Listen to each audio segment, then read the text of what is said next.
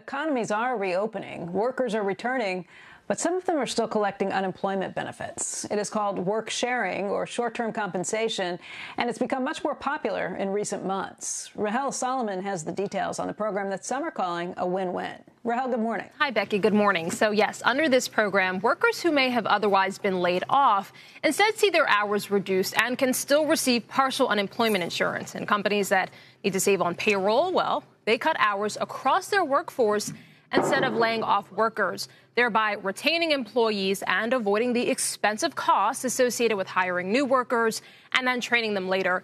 And states pay out less for unemployment insurance. So this is why supporters say it is a win-win.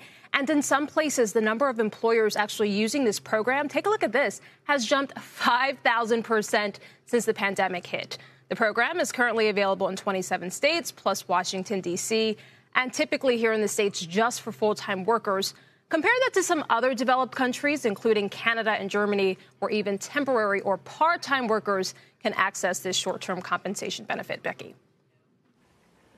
Rahel, it sounds like the states are taking things into their own hands. Congress has been talking for a while about allowing some of them to continue to receive some portion of the federal benefits if they went back to work. But it sounds like the states are kind of ahead on that. And so how do workers actually get enrolled in a program like this?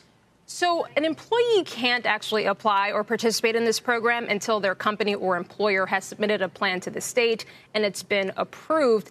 But employees do have a bit of flexibility. They can cut hours 20% in one division, 40% in a different division. So there doesn't necessarily have to be uniformity across the entire workforce. There is a little bit of flexibility, but a worker can't participate until their employer has already had a plan approved by the state.